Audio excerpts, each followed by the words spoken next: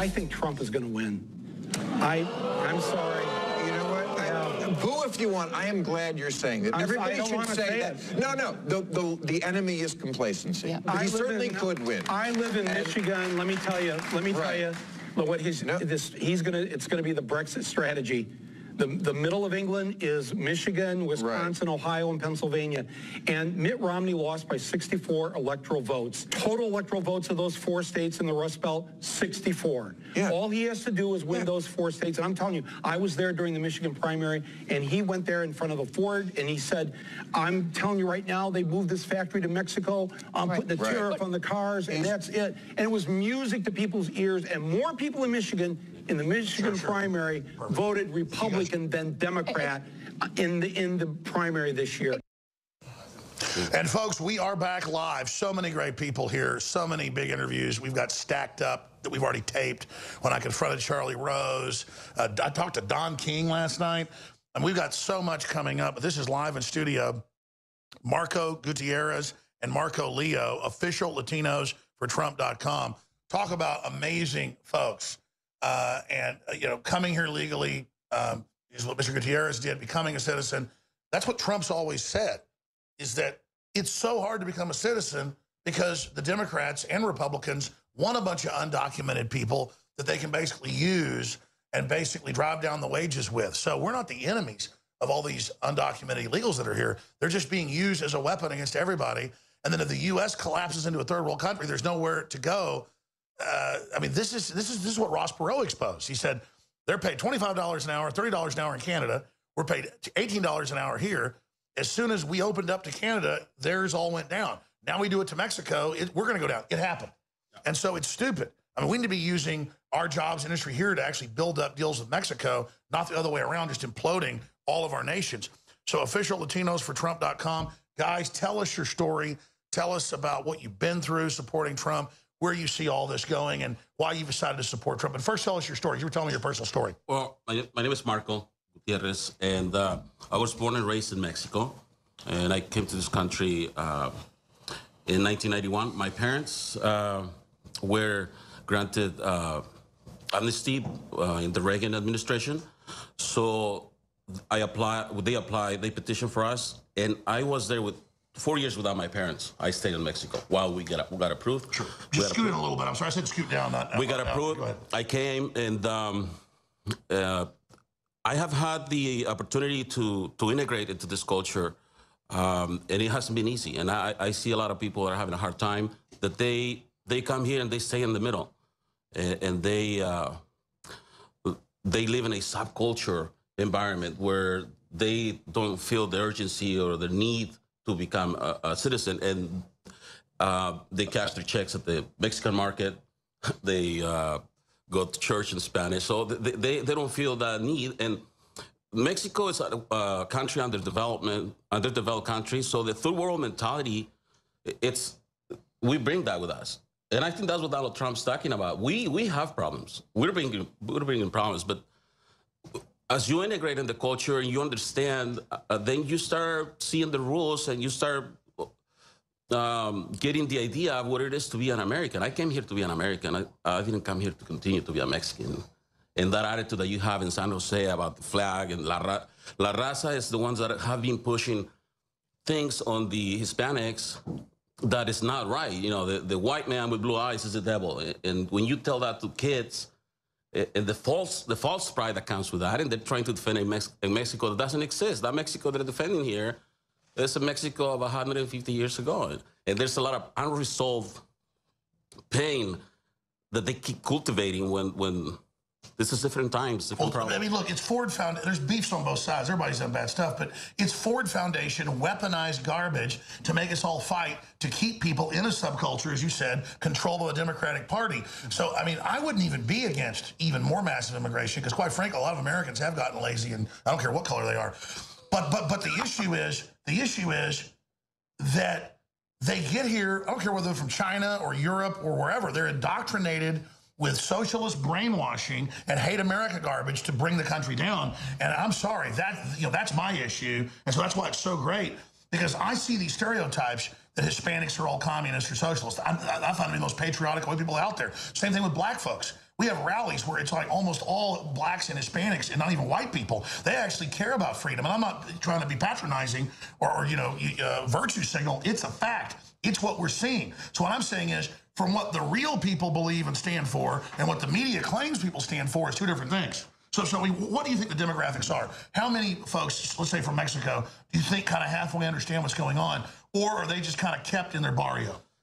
You have what's called a lot of Donald Trump supporters that are in the closet, and they're afraid to come and say it publicly because of the violent criticism of the left.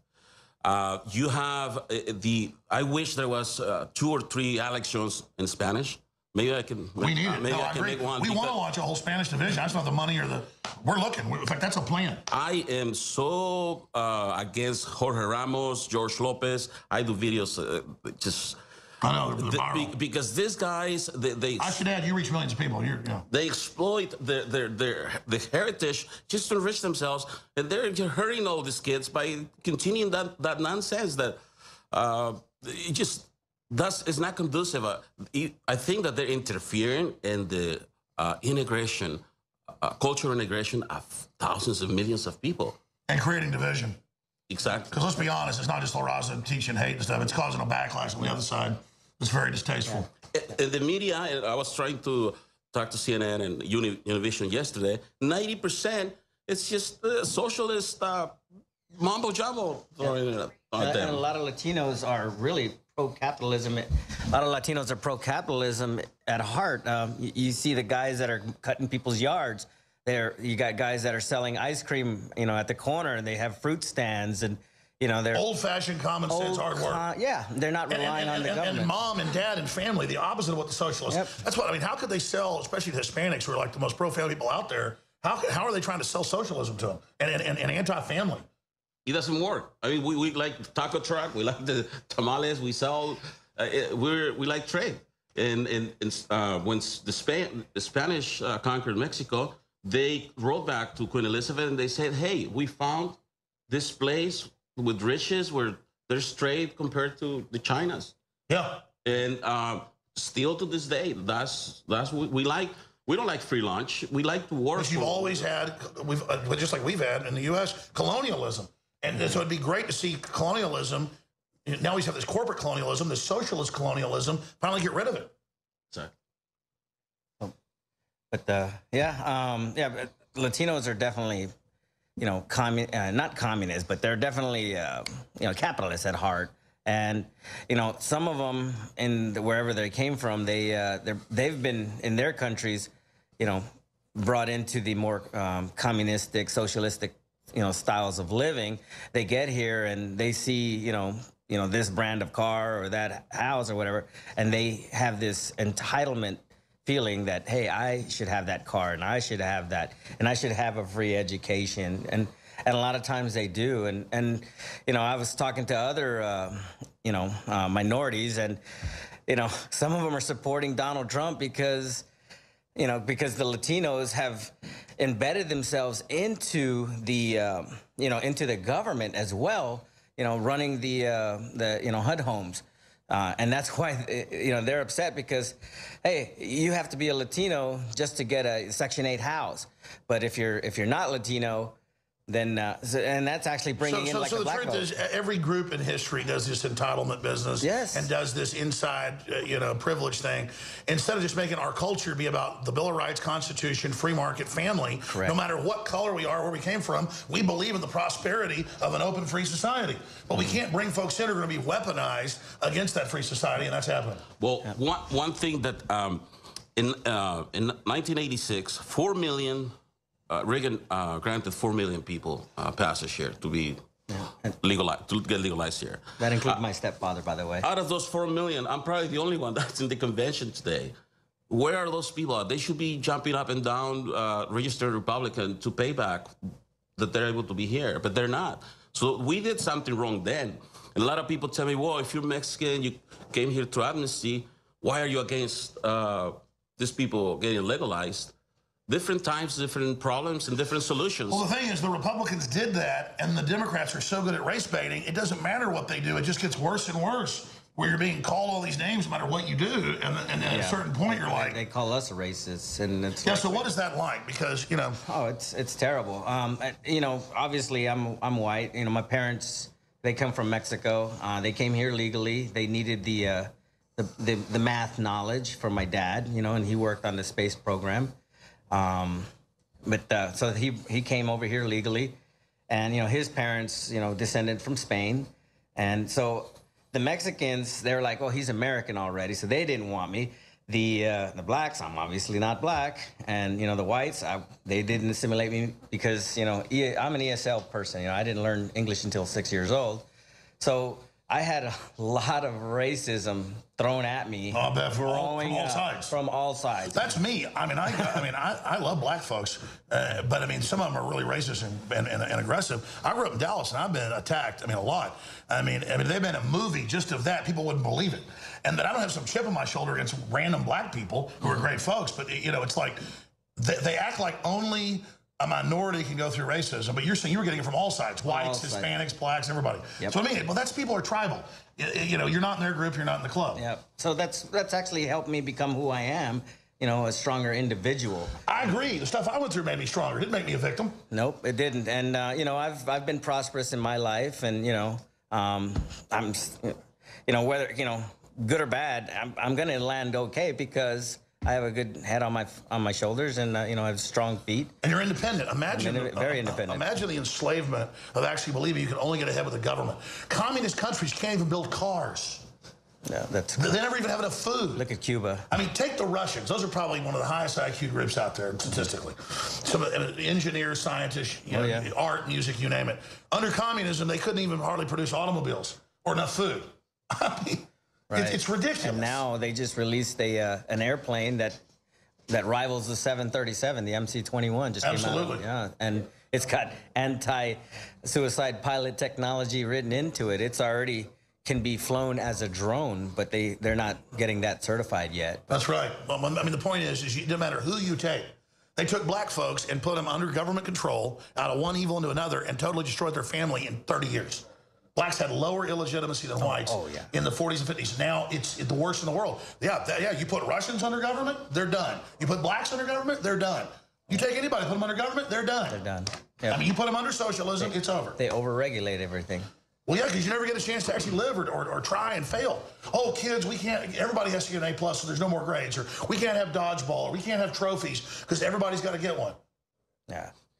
I mean, it's crazy. If everybody's a winner, then everybody's on the same level. Nobody gets ahead. But a lot of people get left behind. Absolutely. And of course, there's always the few winners in the government system who they want to get in the little places of power. But it's crazy. And again, I'm not even saying the government itself's evil. I'm saying a big, overreaching, giant government. But I tell you guys, what type of response have you got when you say folks are closeted? Because that's what I find is that I think Trump's going to win a landslide. Most people I talk to who are white, black, Hispanic, most folks I know, a lot of folks are mixed, whatever you call it, just humans. They're supporting Trump. You know how liberal trendies are, but they're scared to say it. There was I was at a grocery store, and you know I was getting signatures for Trump, and you know this lady who didn't speak a lick of English, she starts speaking to me in Spanish, and she basically is like, yeah, I'm a Trump supporter, doesn't speak English, is registered to vote, but she says that the Democrats really have, you know, allowed demonic forces into their party. I think people are getting it. Carson said it's the devil. Hillary's mentor pledged himself to Lucifer. Yep. And she pointed out that there's a problem that I want to talk to about. Now, talking about the problems that we as underdeveloped culture bring. The number one epidemic in the Hispanic community right now is domestic violence. A lot of these people get deported because they haven't got their citizenship. So what you have here is, it costs about $50,000 to deport somebody without any legal entanglements around it. Gosh. Now, you deport the person, now the family goes in assistance. That's about another $50,000 because it'll take about a year for the guy to get enough money to come back. So now you have $100,000 on somebody that's not doing what he's supposed to do, that's not abiding by the rules of the land. Yeah. So these people need to either they need to either integrate or they need to find another. No, I agree. We need to just vet people, and if they have skills and if they have a good record, just and I'm sorry, you have people in the citizenship test, they're patriots, you know, they at least are Americana. And that sounds wrong to me to say they've got to have a political pro-America view, but then I realize instead they're giving them a globalist communist view. So I'm saying don't indoctrinate people, but then they're going to do it anyway. So how do you counter that?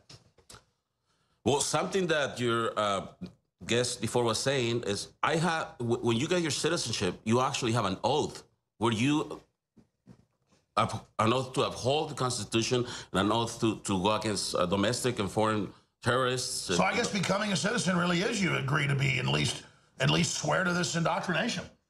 I mean, it's not, I mean, that's it. You're joining this crew, you're joining this club. We want free market, religious freedom. We're going to do all this. Why wouldn't you want to say I pledge to that? Yeah. To answer your question, how do you counter that? You know, I look at the whole Soviet Union when they went to glasnost, and that's what people need is glasnost, freedom, deregulation, empowerment, and that's how you counter it. And right now, it's a tough job to try to get to that point. You know, even on the platform, I read the entire thing. There's a lot of wonderful stuff, and then there's some stuff it's not just regulation, but it's over-regulation. That's right, over-regulation.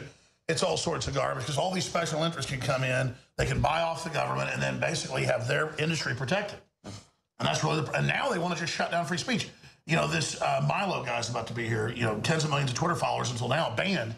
Tech company guy sells it, happens to be, you know, gay or whatever. And he criticizes feminism, and now they've said you're banned for life because that's hateful. I mean, nobody's safe. They have a coup at Fox News right now. I mean, they're making their move because they know America and the world is waking up. Gentlemen, stay with us. We're going to come back. What's the best website for folks to visit? Official Latinos for Trump.com. OfficialLatinosForTrump.com. These gentlemen are reaching tens of millions of people a week. It is amazing. They are incredible info warriors. Stay with us. All right, we got 6 minutes left. Marco Gutierrez and crew here. Also, Marco, you got the floor. Other key things you've seen, what you've seen here, what's coming up. You're telling me about the parties with the delegates, you know, other interesting things you witnessed. You told me about splits in families. You said you have friends and family where the wife threatens to leave the husband if he votes Trump. I mean, this is crazy. Well, I talk about immigration a lot because I came here with a dream, American dream, and I have had actually a very successful story because I became a millionaire in 2007. I went bankrupt and I lost everything, and then I see that if you really want to, this land is the land of opportunity. I mean, it just. And let me guess, I bet you've already built it back up. I'm getting there, but this. Where else can you do that? Nowhere else but the USA. But not anymore if they keep doing this. Yes. There is a lot of people out there that they are angry of people that are successful, and I think that's why I'm so angry about Donald Trump. My culture is divided because being an immigrant is not easy. You know, it's like you get transplanted and your idea. And you get pissed on some. That happens to everybody. Yeah.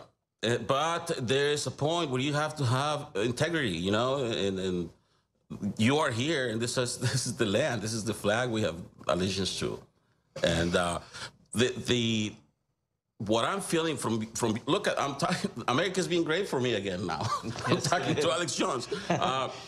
I was at the floor with the Latinos for Trump sign, and I think that's gonna give permission to a lot of Hispanics to say, well, I can do that too, and it's okay.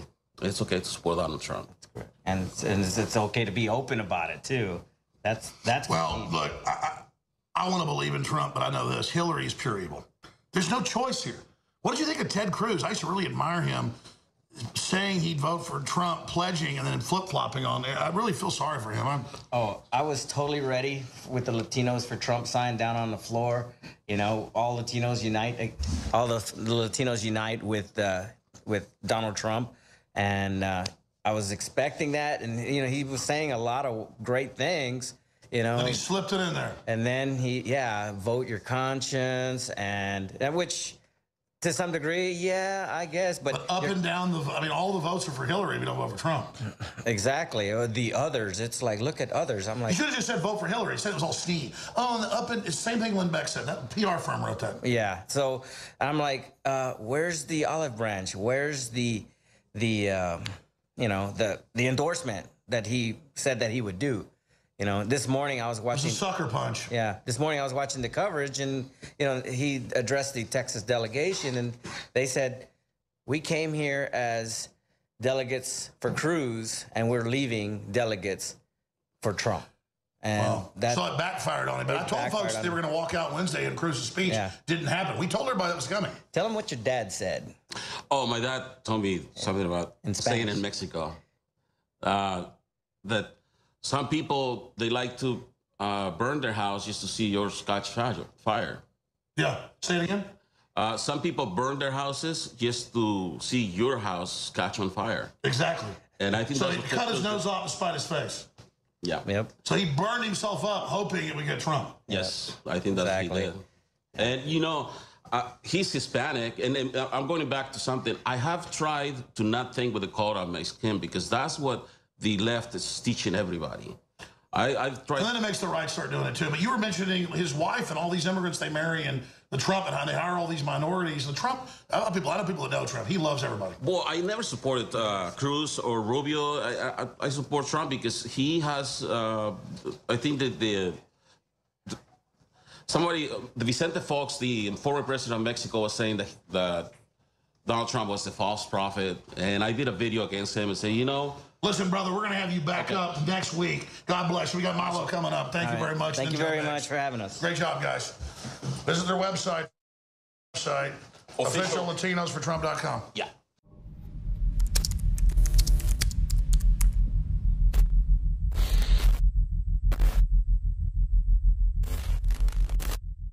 My fellow InfoWarriors, I am very excited to be able to announce to you the introduction at InfoWarsLife.com of a new way to save time and money when you stock up on InfoWars Life formulations like Survival Shield X2 and Super Male Vitality. Just go to InfoWarsLife.com today, select your favorite product, click on Auto Ship before adding to cart, and choose how often you want us to send you another order. Every time you choose Auto Ship at InfoWarsLife.com, you get 10% off, and you won't have to worry about running out and having to reorder next time. And of course, you can cancel with one click anytime. As you know, I'm all about the idea of a 360 win, and the new auto ship feature at InfoWarsLife.com is a sure win for everybody. A win for liberty, a win for health, and a win when it comes to big savings. Visit InfoWarsLife.com today and save 10% on your next InfoWars Life order by selecting auto ship at checkout. That's InfoWarsLife.com or call 888-253-3139.